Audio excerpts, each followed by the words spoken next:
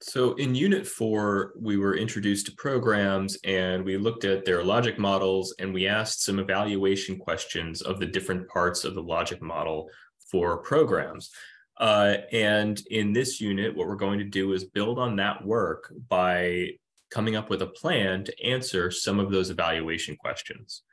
Uh, this unit's going to be a little bit unrealistic in the sense that most well-built programs will have indicators baked into them, right? They'll have those identified at the outset for the purpose of tracking and assessing program performance. In our examples, just because we're going to be working through the process of identifying indicators, asking questions, and isolating data points, we are going to come up with these for ourselves. So I think I've said this before, but if you've worked in any kind of organization, you might be familiar with the term key performance indicator, right? And these are the data points that your employer, your organization will track to assess and evaluate your performance. These are really great sources of information for evaluation. And you can see these are some of the key performance indicators from the university's strategic plan related to academic excellence. And you can see there are some objectives here and there are some metrics that are identified for each of those objectives, right? So just as an example, for the culture of teaching excellence, we've got three key data points that we can look to evaluate, whether we're meeting that objective. For our purposes, for our questions, we are going to isolate the data points that we need to be able to answer those questions.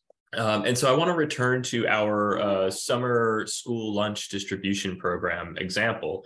And just as a reminder, this program prepares and distributes lunches to kids who may not have access to nutritious food at home over the summertime. And I've chosen an output question here to use this example. And our output question is how many children are being fed by the program, right? How many children receive lunches? This is a valid output question, right? We're asking how much of a thing is being produced, is being put out there. And we're going to need some data points to be able to answer it. So I've got some options, right? This question on its face seems very straightforward, right? How many kids are we feeding? But there are multiple ways to count that. And you're going to be asked to get into this level of specificity and detail for your questions, because these data points are very important. They could mean different things to different people. So you need to be able to define those at the outset. So these are some options that I have for answering this question. I could look at the number of lunches distributed per day, right? We can keep track of how many we make, and we can expect there may be some leftovers, right? There may be some lunches that go unclaimed at the end of the day, so we can do some math, right? We can assume, right? If we choose this option, we have to assume that all participants, right, all students who show up are taking one lunch, but there's going to be a margin of error built in, right? And any measure we choose is going to have a margin of error. There's going to be some kind of error that's introduced, right? Maybe some days, some kids don't show up to get a lunch. And so we have to kind of think through these questions, right? Another option we have is, and this is much easier to collect, is we know how many children have signed up to participate in the program. And if children register or sign up to participate, we have the number, right? That number shows up right up front, and it's going to be dependent on the way the program works. If children don't have to sign up, right, I can't count this, right? I can't use this data point. But there is still error involved here.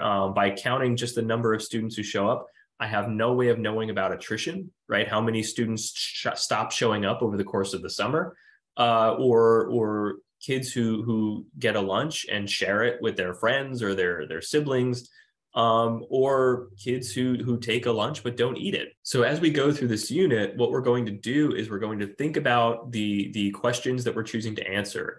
And we're really going to think about the different ways, the different data points that we could look to answer those questions.